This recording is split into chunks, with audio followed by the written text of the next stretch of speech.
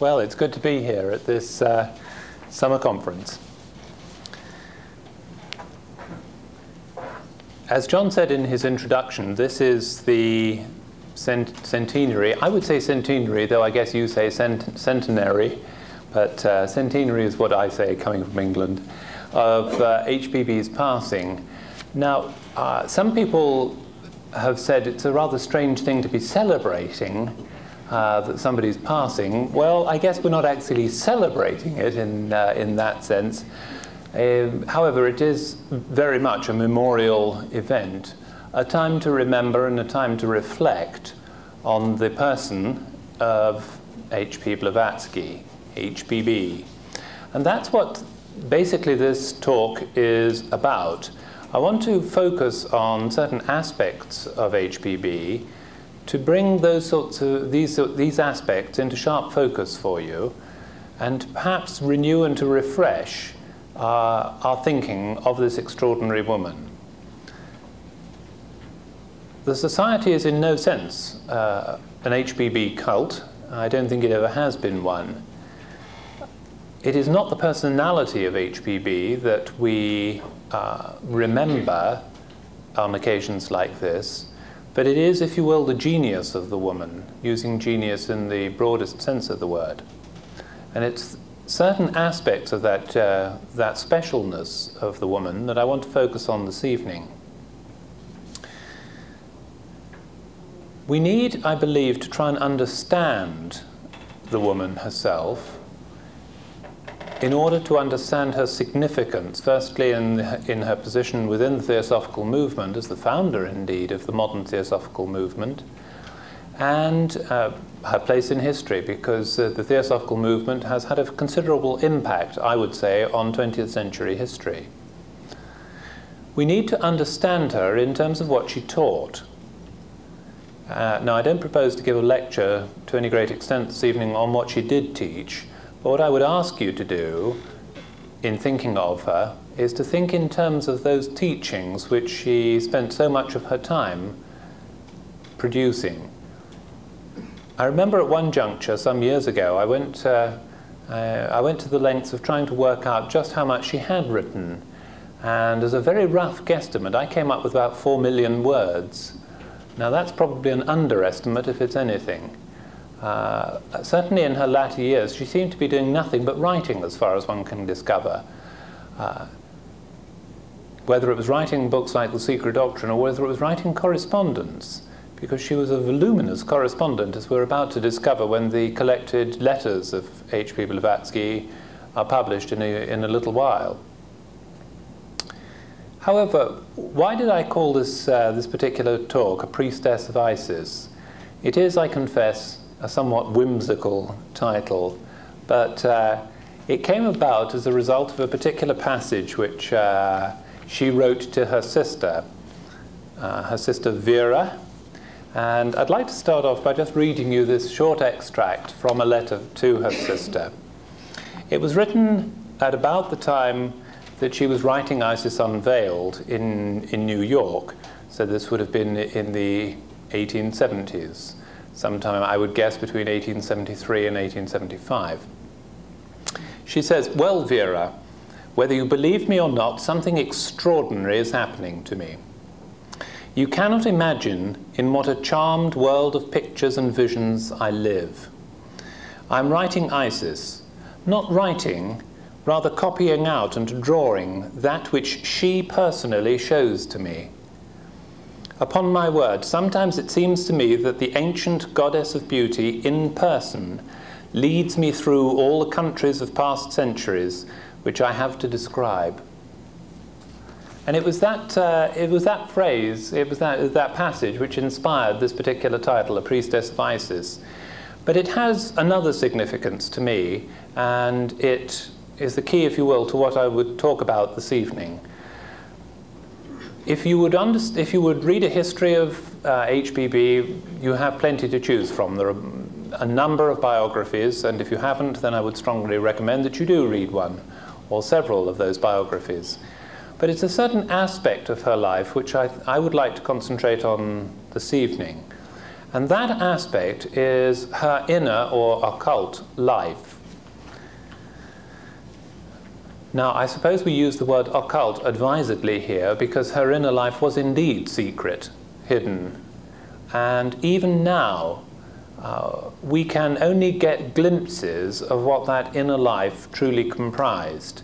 But unless we understand at least something of that inner life that was HPB, I think it is difficult to interpret the historical events which surrounded her.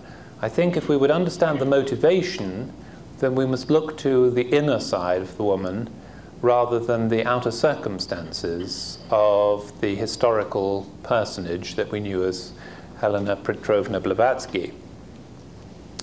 What I want to do then is to start by reviewing certain incidents in her life which I think are key to understanding this inner life that I've referred to. I want to start off by looking at, firstly at her early years. Now, what is interesting to me about her early years, and to this again we are largely indebted to her sister Vera for accounts as to the sort of child that she was. At that time, she was a natural psychic, a natural sensitive. I don't know what quite the right word to use, but undoubtedly she had contact with what we might broadly call the inner worlds. There are fascinating accounts given of this period by her sister, which paint a picture of a very vivid imagination, a fascinating child, a child who would fascinate those around her, other children and indeed adults, with her accounts of what she saw in nature, the spirit worlds that she saw around her. There's one account of what she would see when she just looked at objects around her. She would see faces in the carpet, faces in the curtains, and so forth. And some would be beneficent and some would be malevolent, and so it would be. But she would describe all of this with total conviction. To her, this inner world was a reality. Certainly in her earlier years, she was mediumistic. Certainly what in later years we would have undoubtedly classified as a medium. She would conduct what in later years would be called seances. And she would tell some of these stories even against herself to show the fallibility of that sort of mediumship. There's one rather fascinating incident which she tells. This was largely done for her family and close friends. It was not done in any public sense. But mediumistically, she claimed to be in touch with somebody who was a friend of the family who was supposedly dead.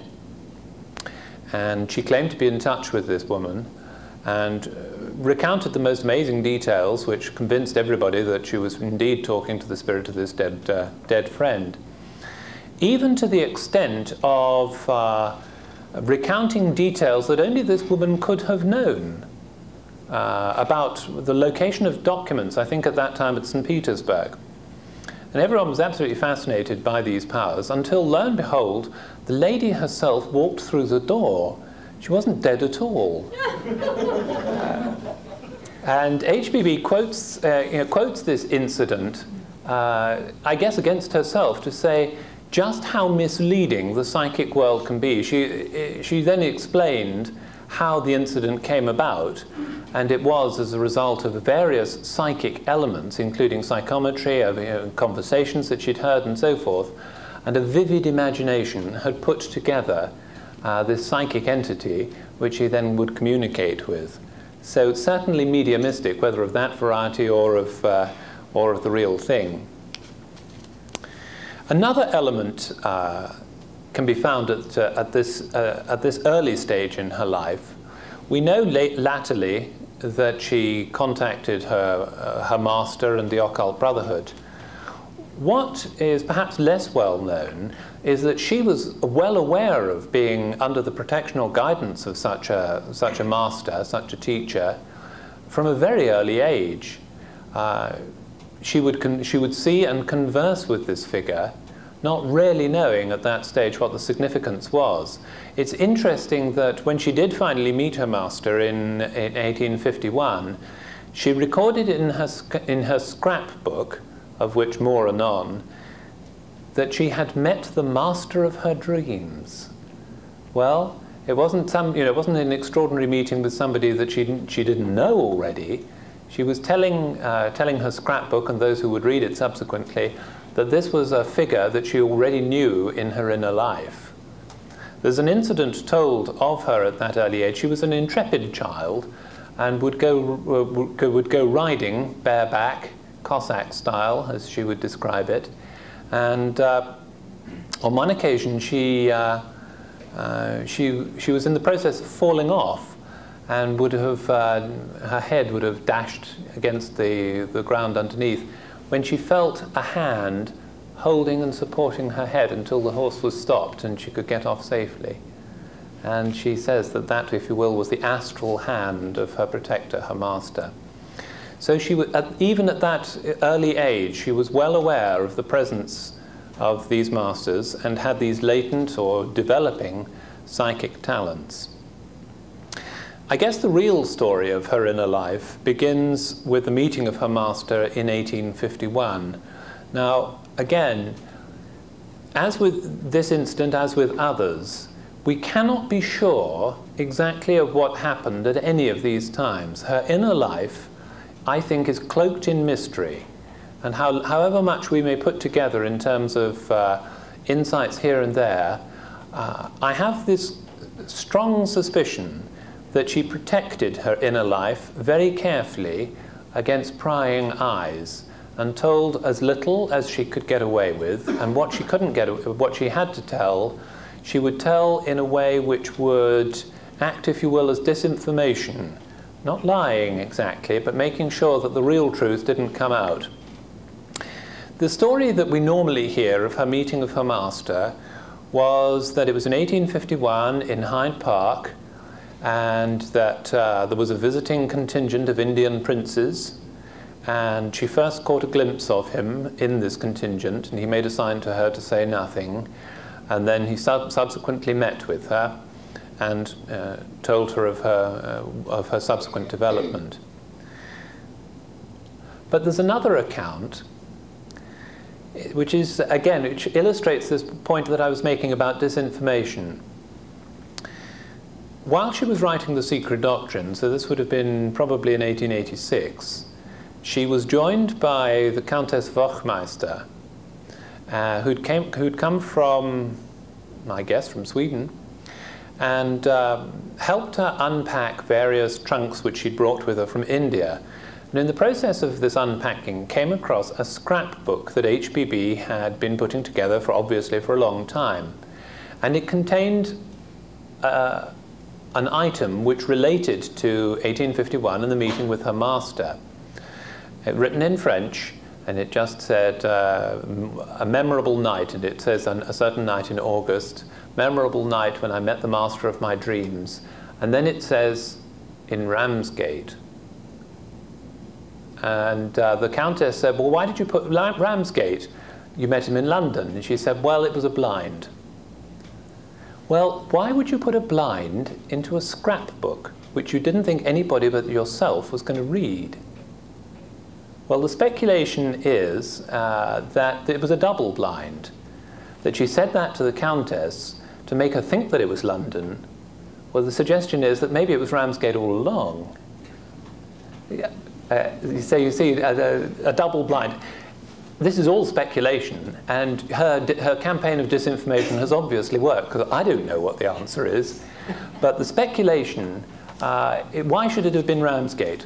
Well, speculation which came out recently in an investigative biography of Madame Blavatsky by Jean Overton Fuller was that in nearby Margate, which both are on the south coast of England, there is a fascinating cave called the Shell Cave, which is not very large, but the entire cavity of it is covered in shells. It's a natural formation. And she speculates, Jean Overton Fuller speculates, that it was an initiation place. And she speculates, so I'll pass it on to you for what it's worth, that it was a memorable night indeed, because her master took her to this sacred site, if you will, and she underwent an initiation process. Now, whether that's true or not, who knows? You're left to speculate for yourselves. However, undoubtedly, this encounter in 1851 was of enormous significance.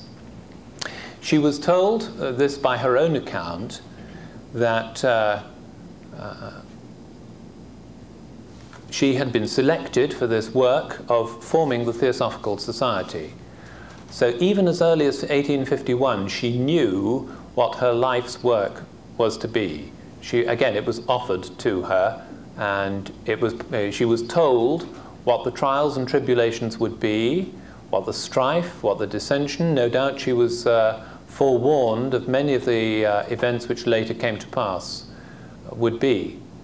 But she accepted. The first of a number of what I would call sacrificial moves. We shall see more later in this account.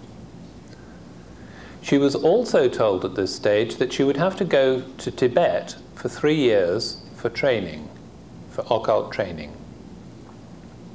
And we'll come back to that point a little later as well, because it's an area around which a lot of historians have spent a lot of time speculating as to what time, if any, she spent in Tibet. That then to me is a crucial incident in her inner life and inner development, and we shall see others. For me, the next most crucial event skips forward a number of years. This particular event occurred in 1863. HBB, as I'm sure most of you know, was an extensive traveller. Most of her time after her abortive marriage was spent in worldwide travel. Whether, well, just about any part of the globe you care to name, she seems to have visited at one time or another.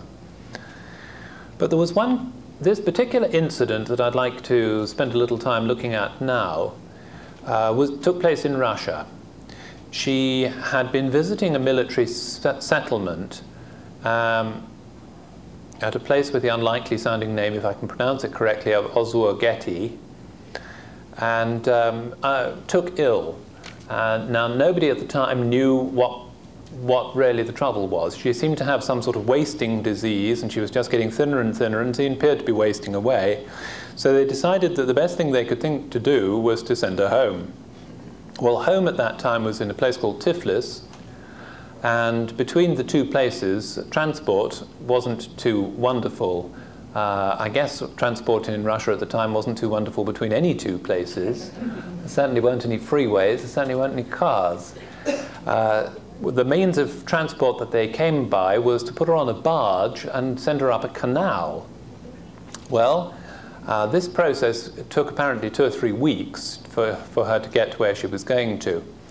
And during this journey, a number of very extraordinary incidents occurred. She was accompanied mostly just by some boatmen and a personal servant. Well, the boatmen were terrified because they would see apparitions of HBB floating across the water, and being superstitious and so forth, they were absolutely terrified and deserted her. So she was left pretty much to her own devices, plus that of the servant. She would eat virtually nothing during this journey and continued apparently just to waste away. She does, however, give an interesting account of what was actually taking place at this time. She uses the phrase, "I lived a double life." And by this, she means that she was in 2 states of consciousness. If somebody close by would talk to her, she would answer quite rationally. She knew what was being said to her and so forth. But she said it interrupted another life that she was leading in quite another place and in quite another state. And she said as soon as the conversation in real time, if you will, finished, she would revert to where she was in this inner dream life or dream world. Now, this point, she would say afterwards, this crucial process afterwards, marked a dividing line in her life. She said, between the HPB before 1863 and the HPB after 1863, she says there is an impassable gulf, as if almost it's two different people that we're talking about. The other crucial thing which transpired as a result of this illness and so forth is that the involuntary mediumistic psychic capacities that she had been born with came entirely under her control. From that time onwards, she said, she was no longer bothered by extraneous psychic events. She knew exactly what she was doing, and she could control entirely the psychic processes that were going on in and around her.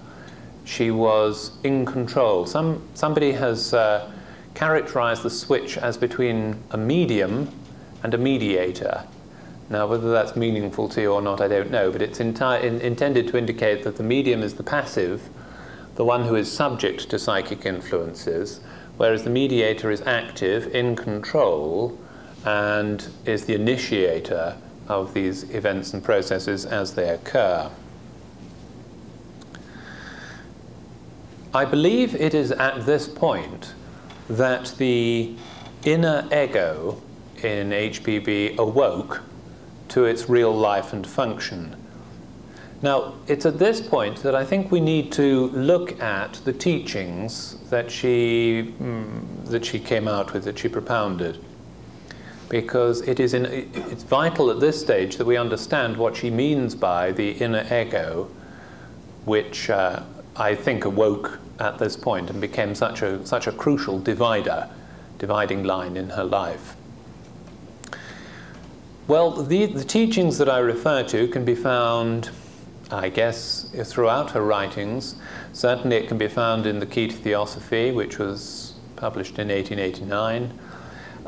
It pervades much of her esoteric instructions and so forth. Many of her later articles published in Lucifer, now available through the collected writings, deal with this duality of the ego within us. Now, let me just, if you'll bear with me, I'll just spend a minute or two talking about this. We all know, I guess, of the sevenfold constitution of man, though we may differ in terms of terminology as to what that constitutes. Now, depending on your view of this, we can regard these 7 principles as so many aspects which make up the whole person, the real person. But within that, there are, according to what HPB wrote and taught, 2, if you will, quite distinct centers of consciousness and conscious action. We can talk first of all of the lower ego, the personality, which we're all daily familiar with. And we can talk about the combination of principles which go to make up the personality. But part of that certainly has to be what we would call the lower or concrete mind, which is what we use the whole time for our normal mental functions. But this, she taught, was derived from a higher or inner ego. And this, both the Secret Doctrine and in other places, spends a lot of time talking about the origins of this higher or inner ego. She draws a very sharp distinction between the lower or personal ego and the higher or inner ego. It is not a question of a difference of degree between the one and the other. It is a difference in kind. It is not a question that by purification of the lower ego, by meditative practices, by austerities and so forth, that in any way the lower ego will somehow, in some way, transform itself into the higher ego, but, a chrysalis into butterfly or something like that. It seems, from the way she taught it, that these 2 centers of consciousness are quite distinct and must remain so. Yes, the mind is one, there is but one mental principle within us, and yes, ultimately, causally, there is but one ego. But in terms of functionally of the way it operates, there are 2 distinct centers of consciousness, and they will always be so. This teaching is confirmed in one of the crucial Mahatma letters, where they talk about the nature of what constitutes an adept. they use there the term the inner man and the outer man. I'm sorry about the sexist language, but that's the way the Mahatmas wrote. They weren't familiar with the late 20th century usage of the language. And they talked of the way in which one gained access to the inner man, who they identified with the adept in that particular letter. And they talk of the outer man having to be paralyzed, either totally or partially, in order to liberate the inner ego. So even for an adept, two quite distinct functional groupings of principles, two quite distinct centers of consciousness. Interesting that they should identify the inner with the adept. The adept is entirely known by and entirely identified by the functions of the inner man, the inner ego. Now the crucial thing is, how do we get the inner ego into full function? Well, HBB taught in a crucial article entitled Dreams, which was published as part of the Transactions of the Blavatsky Lodge originally. Now it's available in volume 10 of the collected writings, that inner ego lives its life during your sleep. So when the personal ego sleeps, the inner ego, the real person, wakes and lives its life in a completely different world. So during incarnation, if you will, we alternate between these two states of being and consciousness. That of the consciousness of the lower ego, and that, during special times, the liberated inner ego, which functions, as I say, in this way during sleep. Not always, obviously, not every time you go to sleep, because the quality of sleep will differ. A drugged sleep I don't think counts, but and there are times when the inner ego is thus liberated, and its nature, its powers, its consciousness are quite different from that of what we know as the personal ego. Now, I believe this event that I've just referred to, this crucial illness that Madame Blavatsky underwent, liberated within her that inner ego, so that she gained access to that level of being and consciousness at will, not involuntarily when she slept only, and could learn and begin to function from that level. There's a crucial passage which, look as I might, I can no longer find in the literature, where she refers to this point as the point at which her master bid her soul to soar. She woke up. It's like that phrase which, who was it? I think it's Arthur Koestler who referred to us as sleepwalkers. And yes, this to us is normal waking life, but supposing you are but sleeping during this phase of your life, and your real life is the waking state of your inner ego. Well, if it's true of one, it's true of all, and that, I believe, is our destiny. But I believe, crucially, that was the point that Madame Blavatsky, if you will, in this incarnation, learned to access that level of being, and the functions and the powers which lie latent at that level within our being.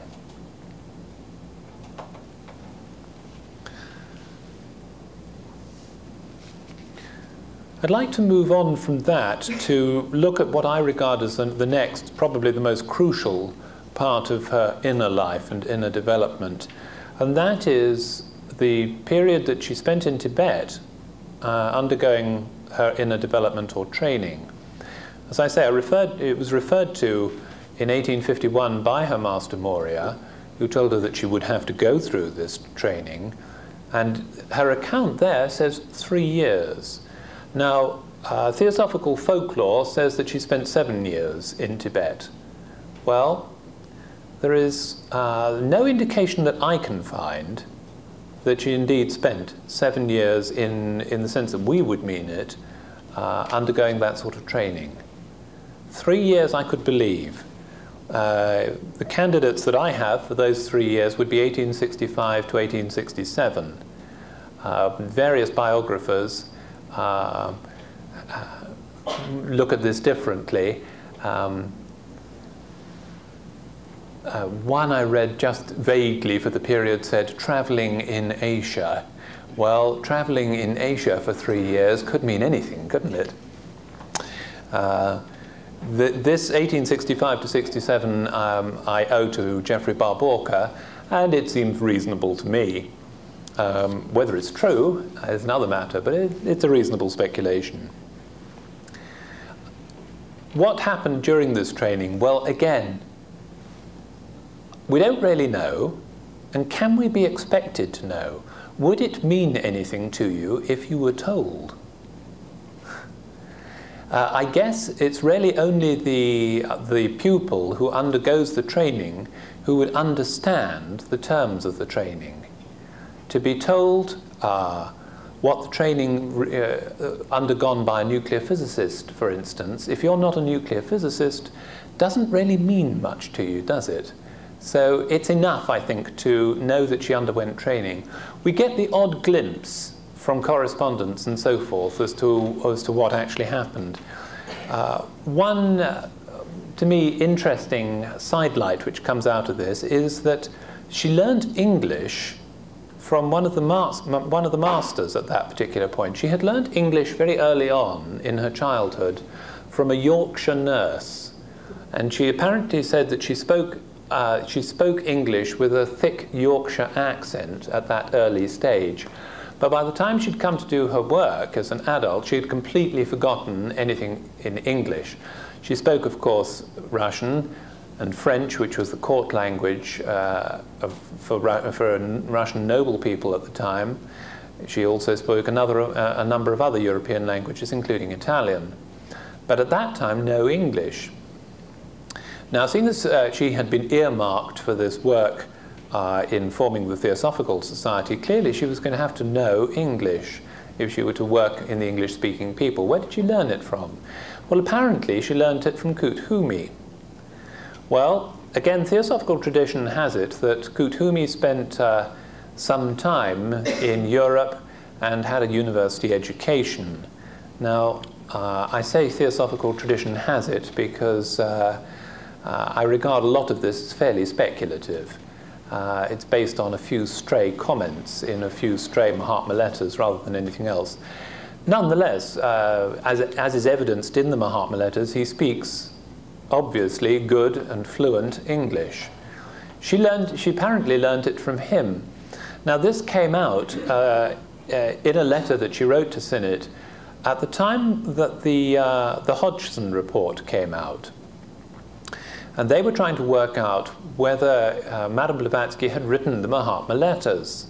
And they said, well, there's a great similarity in style between her usage of English and those of the Mahatmas in the Mahatma letters. And she writes to Sinnett, it's not surprising because I learned my English from that Mahatma. You would expect a similarity, would you not, if you were using the same style as your teacher. But I don't suppose that would actually cut a lot of ice with psychic investigators. But it's an interesting insight in the fact that that's part of the training that she went through. Other little glimpses, for instance, when she came to write The Voice of the Silence, she says that the 3 fragments in The Voice of the Silence were 3 among a number, I forget the number that she says, that she actually had to memorize during her training. Some 30 or 40 odd fragments, as I recall, which she had actually memorized there. So we get insights, we just get little glimpses as to what went on there, but not much.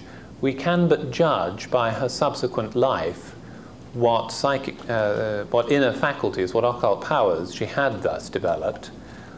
Presumably they would have been developed at that particular time. Now, concerning this training, we get another insight into it much later. By this time we're talking about the early 1880s, by which time the famous correspondence between the Mahatmas and Sinnett and Hume had begun. And much as Sinnett and Hume, or Sinnett in particular, was fascinated by HPB. He obviously found her a difficult person to work with. She had a temper which would fly off the handle at any given instance. A nervous temperament, very much on edge and so forth. And he writes, obviously we don't have his side of the correspondence, but you can infer from the correspondence that he'd written to the Mahatma saying, why is she as odd as she is?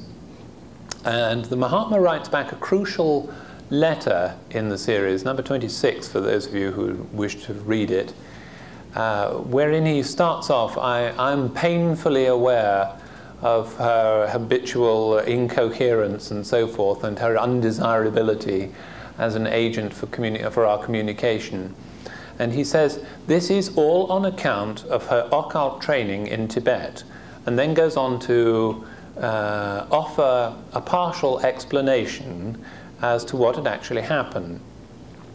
Now, he says in this particular letter that she is as odd as she is because after this occult training, something of her had to remain in Tibet to act firstly as a medium of communication between the one and the other, the wire of transmission, I think they say in the letter, and secondly, and probably more crucially, that as to make sure that secrets which must not be told would not be told by her under any circumstance or any pressure.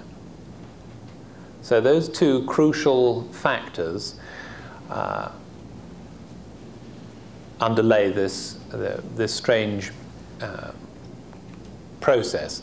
Now, what was it that was left behind? Well, who knows? Again, we're left but to speculate. The phrase that is actually used in the Mahatma letters is that one of her 7 satellites had to remain behind in Tibet for this purpose. But nobody ever goes on to explain what on earth they meant by one of her 7 satellites. Did you know you've got 7 satellites? Well, neither did I. Well, the other correspondent, Alan Octavian Hume, obviously thought they were referring to her 7 principles. And in a letter to HPB, he writes very sarcastically, analysing the sevenfold constitution as they knew it at the time, saying, well, it obviously isn't the physical body, because there it is, and works his way through the other 6 principles, saying, well, it obviously can't be this. So tell us, old chaps, which principle is it that you've kept? And there's a little footnote written by the Mahatma which says, very clever. But supposing it wasn't any one principle, but a bit of each. And that obviously is a little further down the track of trying to understand what it is. But they do go on to say that as a result of this, there is an inner weakness in every person who undergoes training and for whom this happens. And they imply that that hereditary now has an influence. So her temper, the implication is that her temper was hereditary rather than her own, which would normally have been kept in control were the whole person there to control it. But without the whole person there, these hereditary weaknesses came to the fore. Well, there it is. That's the way it's explained.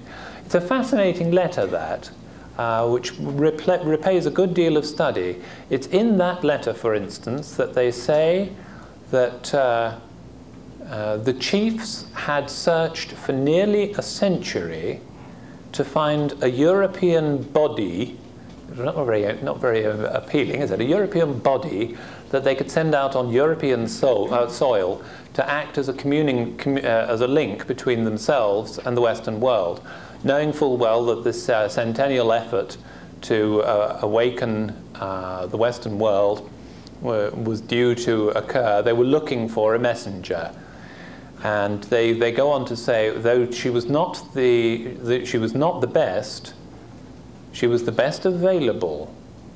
And again, you wonder, don't you, as to what lies behind those sorts of phrases, as to who else, seemingly better qualified, had obviously been passed up. What made her suitable at all?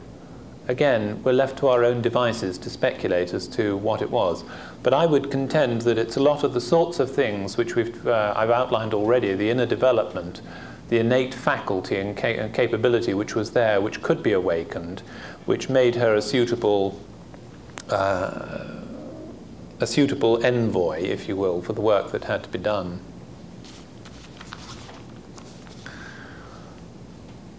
I'd like to turn now to a consideration of the sorts of occult faculties, occult powers, if you will, that she displayed, certainly in later life, which again give us clues and insights into the inner development of the person in question.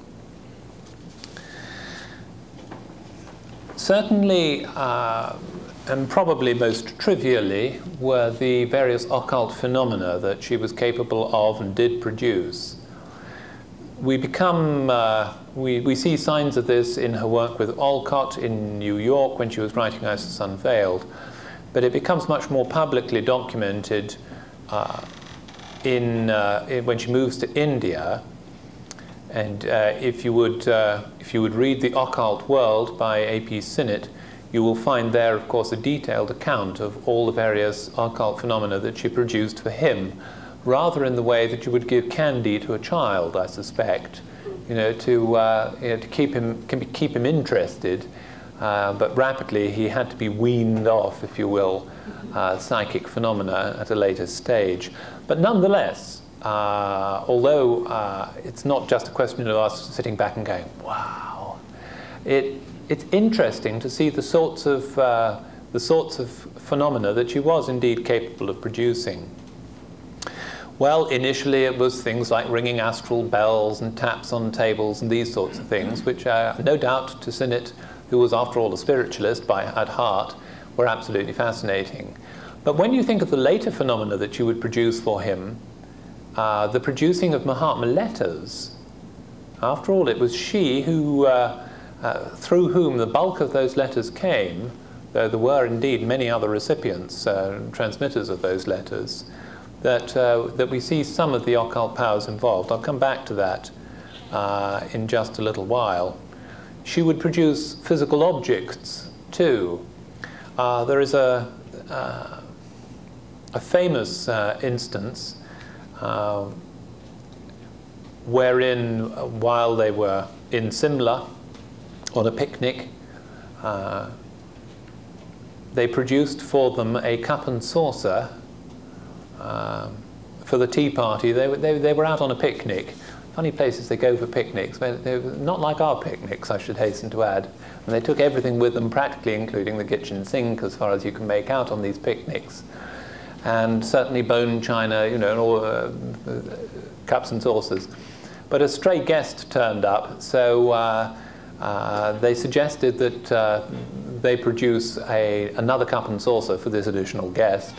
Well, they did do, and it was found buried under the roots of some trees in a very inaccessible spot, and the cup and saucer is, to this day, to be found in Adyar, so a real enough cup and saucer. Now, for the most part, the account reads as if it was the Mahatmas that did this. But much later on, in the Mahatma letters, they write to Sinnett and say, I suppose you realize that 2/3 of the power required to produce a lot of those phenomena in the early days was provided by her. We had no right to stop her. And although it was killing her doing it, she gladly would do this. Zealous, you might say, zealous to a fault, but nonetheless, undoubtedly, she had the capabilities to do and to produce these sorts of phenomena. She would produce portraits. She did indeed produce portraits of the Mahatmas for Sinnett at the time. And they say that her artistic ability far outstrips anything that some of their higher and initiated chelas could possibly have done. And again, these would have been psychically produced. Undoubtedly, the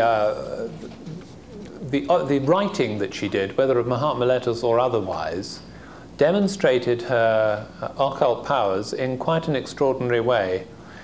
Certainly the letters which were produced, the early Mahatma letters which were produced by precipitation, as it's become known, would have required her active cooperation.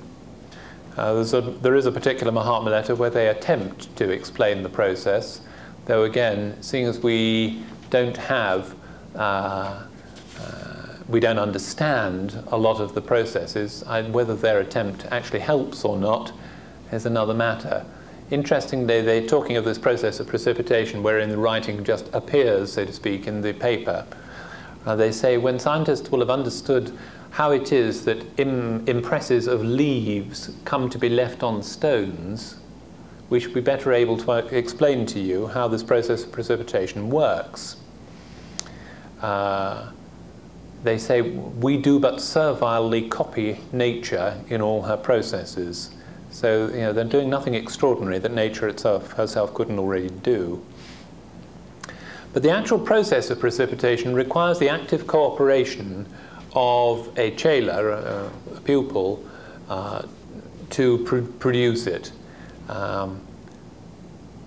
They liken the process to a printing press, and they say that the ink, so to speak, comes from the akasha, but the nervous organization of the chela becomes the printing press. I don't know that she would have liked to have thought of herself as a printing press, but that's how they describe it. Some was done by dictation, fairly clearly. So again, she would hear whatever it is that she was supposed to write and then would physically write it. But again, it speaks of the ability to hear at a distance, clairaudience of a high degree. Another obvious faculty that she had, which comes out as a result of her writings, is reading in the astral light. Now, the astral light, the lower analogue of the universal akasha, contains a record of all that has been and foreshadows all that will be. She had obviously the ability to use the astral light as her own personal library. You get fascinating accounts of this written by Olcott in probably the first volume, I should think, of his series Old Diary Leaves. Certainly while they were writing Isis Unveiled, he would describe the way she would write. She would be writing something and then she would look up with rather unfocused eyes as if she were looking out there somewhere, and we'd be copying something down, look up, copy something down, look up. And he said, wherever I looked, there was nothing, you know, and it was in the astral light that she saw it.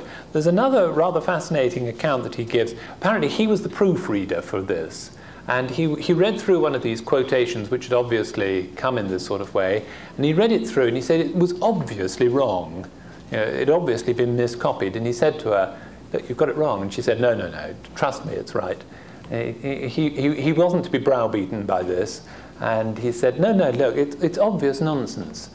And she said, well, wait a minute. And 5 minutes later, she pointed over to the side of the room and said, you see that book over there? Check the reference in that book. And he looked over there, and he says, there certainly was no book over there 5 minutes earlier. Well, he gets up and he gets this book, and lo and behold, it's the book he needs in order to check this reference. And it's a fairly archaic book, and he checks it, and lo and behold, she has got it wrong.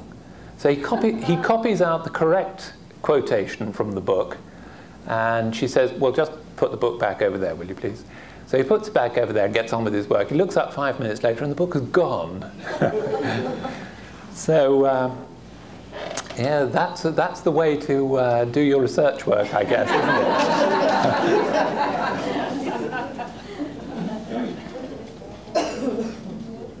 So, very, very fascinating instances of these occult powers that she had clearly developed in this sort of way.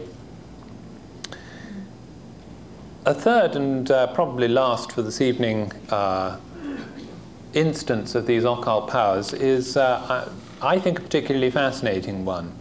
It's one that Geoffrey Barmborka comments on extensively in a book called HBB, Tibet and Tulku. And those of you who are interested in the subject will be well advised to read that book. He refers to this, this Tibetan term tulku, and suggests that this is something which applies to HPB.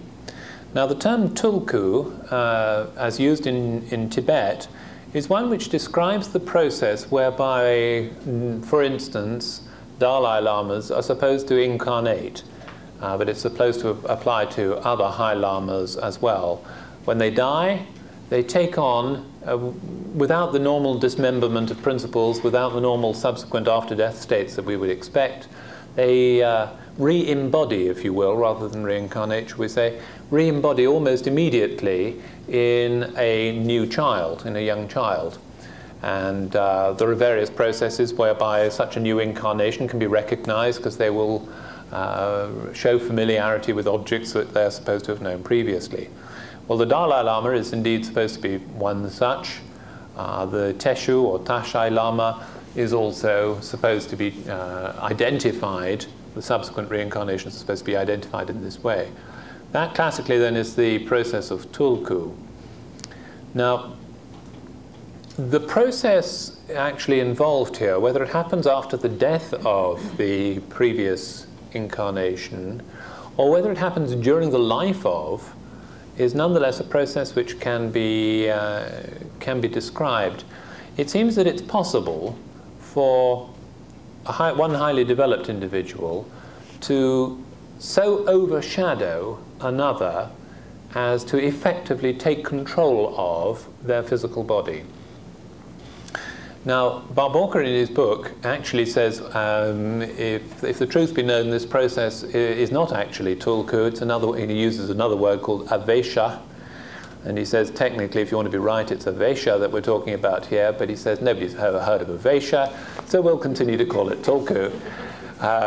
But nonetheless, he says this process was undoubtedly used with HPB.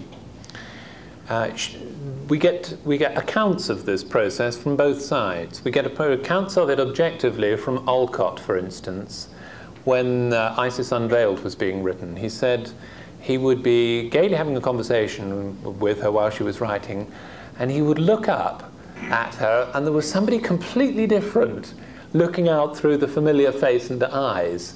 And he said, you know, sometimes he was in complete awe of whoever it was that was now in control of the body that he knew as HPB.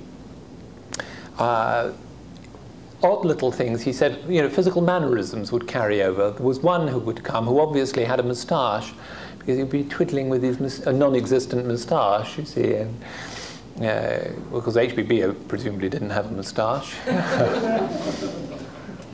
But we also get subjective accounts from her, but from HPB. She says that, you know, from her point of view, if she knew that this process was about to occur, she would willingly relinquish control of her physical body while this process was taking place. And she said it was like being moved to one side. And she was fully aware of what was being said or done through her physical body. She was totally conscious of the whole thing throughout, but she had voluntarily and consciously given over control of her physical body to some other entity who would then write or speak through her. Now, in the form as described, I believe that this could only be done as a result of the occult training that she had gone through.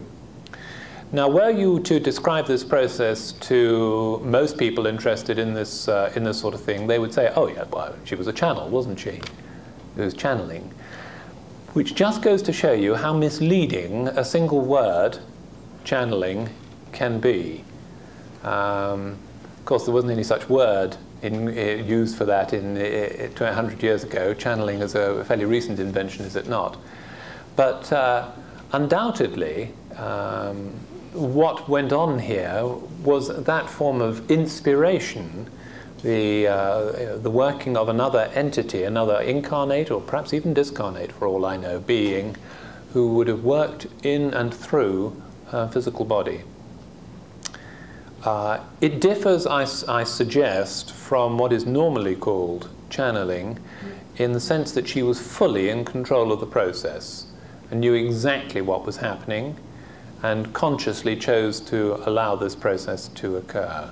And I believe that that requires a good deal more control, conscious control of one's inner vehicles than you might otherwise expect. So these then are some instances of the occult powers that she was plainly capable of demonstrating, and those I attribute entirely to the occult training that she underwent in Tibet. But it could only have been so because she was born innately with a sensitive psychic nature in the first place. As a footnote to all of this, I would draw your attention to the fact that one of the principal founders of the society, Madame Blavatsky, was indeed so intimately concerned with, caught up in what we would now call the psychic world. For a lot of the time, we have tended to cry off the psychic world and say, oh no, no, we won't have anything to do with the psychic world, nasty, nasty deceptive stuff, the psychic world. Perhaps taking note of things that she said in The Voice of the Silence about how under every flower there's a serpent coiled and so forth, and we think, well, we won't have anything to do with the nasty psychic world in that way. But one of our principal founders demonstrated intimate familiarity with that psychic world, and indeed could control it. I think we shun it, the psychic world, to our detriment. I'm not inviting you all suddenly to rush off and start developing psychic powers, but I am suggesting that we look more closely at this whole area and not dismiss it too quickly. Joy Mills is frequently fond of saying, you can't go beyond the mind until you've got a mind, which is a good phrase, and I like it. I would suggest to you that you can't go beyond the psychic world until you've experienced it. Yes, it may be very deceptive, but how are you going to find that out, short of actually being deceived by it a few times? And then you will know at first hand that it's deceptive. So I think there's a lot to be learnt from it. I'm reminded of a phrase, I believe, of Emerson, though I'm sure the literati amongst you will correct me if I'm wrong, who said of somebody, what you are speaks so loudly, I cannot hear what you say. Well, I would suggest we apply that to HPB. What you are indeed speaks so loudly. She was of the psychic world. The psychic powers that we've talked about, the psychic and inner development that I've talked about, invites us to look at and to investigate that aspect of her life and story. I think it's a very important aspect and not to be downplayed or underplayed. To conclude, I'd like just to look momentarily at the sacrifices to which this woman very voluntarily underwent. She knew full well from 1851 what her life would be like if she chose to work for the Master in cooperation with him in ultimately founding the Theosophical Society. She says that she knew what the trials and tribulations would be. And boy, did she go through it. And I guess most of you will know the ins and outs of that. But I'm reminded particularly of an incident which occurred while she was writing The Secret Doctrine. She seemed to go through a number of crucial illnesses in her life. Well, she went through another one in 1886 while she was writing The Secret Doctrine. And the doctors had virtually given her up for dead. And indeed, the Countess Wachtmeister, who was her constant companion at the time, says that she had kept a vigil, fearing that she would die in the night, and in fact had dozed off and woke up with a start in the morning, very guiltily, thinking that she'd failed in her vigil and that she would find HPB a corpse. Well, in fact, nothing of the sort. I mean, HPB was looking actually quite perky, and it obviously it was a lot better than she was the night before. And HPB said, yes, the masters have been here and they've fixed me again. And they said I was offered the chance of dying there and then, because she was that ill, or of being given time enough to finish my secret doctrine. And she goes on to say, and I am to go to London and I'm to form a group there, and I think it foreshadowed all the esoteric section work that she did. And they explained to me all the trials and tribulations that will come with that.